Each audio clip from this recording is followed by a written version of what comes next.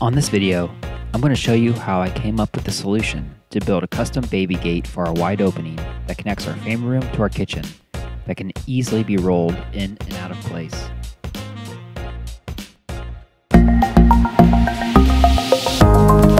Welcome to Projects with Steve.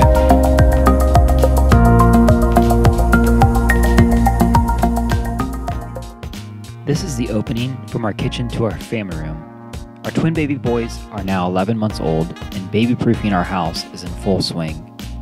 One of the boys has now started crawling, so we are working on ways to contain him and to keep him out of things that he shouldn't be touching. We wanted a baby gate in this opening. The opening is 5.5 feet wide, and there aren't a lot of options for baby gates available for purchase that fit this width. But more importantly to me, I didn't want to install a fixed baby gate with a door that would always be blocking this opening. I wanted something that we could easily put in place to keep the boys in the family room when we wanted, but also something that could be moved out of the way that would not block these two rooms. My solution was to create a rolling baby gate that could easily roll in and out of this opening. The gate I built is made out of simple 1x4s. The length of the gate goes a couple inches beyond the trim of the opening. My gate was built by laying out 4 1x4s with equal spacing between each.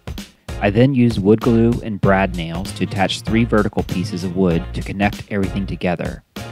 2 of the vertical pieces are placed on the ends, and the third is directly in the middle. I designed my baby gate to be about 23 inches high so that we could easily step over it when it was in place. But this design could easily be made taller if stepping over it is not important to you. I created a top ledge to the gate by taking a 1x4 and ripping it down to 1.5 inches wide.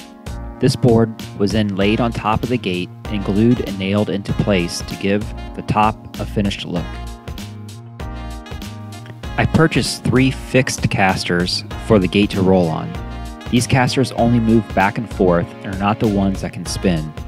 These casters are simply screwed into the bottom of the gate. I drilled pilot holes before screwing them in to prevent the wood from splitting.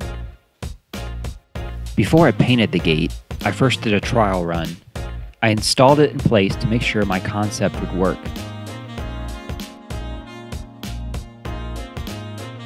Someone was excited for the new thing that Daddy built. To keep the gate upright while in place so that the twins did not push it over, I created these metal U-brackets. Home Depot did not have anything what I envisioned, so I ended up taking 2 metal L-brackets and connecting them with a bolt to make a U. These U-brackets were then screwed into the wall in 3 places.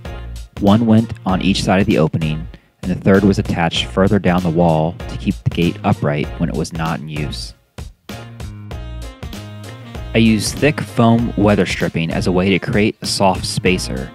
I used this on the inside of the U-brackets to keep the gate from banging against the wall and to keep it upright. It was very important to me that the gate did not damage the doorway casing, the baseboards, or the walls. I drilled a hole through this foam weather stripping and attached it to the wall with a screw. I also took 2 more of the L-brackets and used them to create gate stops on each end so that the gate would not roll further than I wanted it to. I have kitchen cabinets on one end of the doorway, so I didn't want the gate to be able to bump into these cabinets.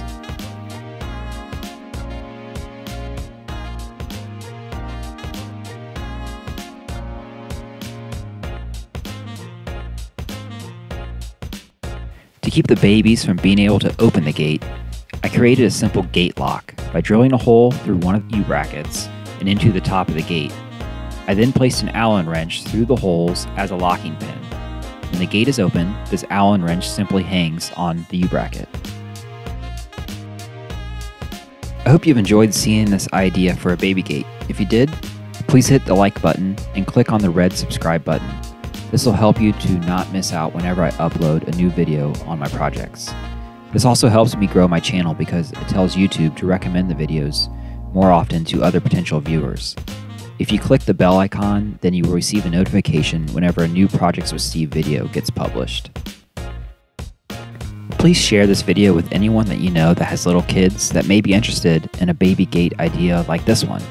It's a great solution for large doorways and for when you want to be able to quickly and easily remove the gate.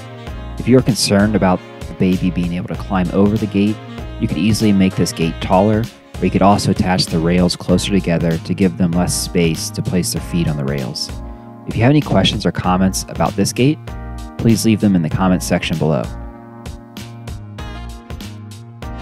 If you like the farmhouse style, I also have a video showing you how we did our fireplace makeover, creating our own shiplap. This video can be found in my playlist of videos of our 1970s house renovation.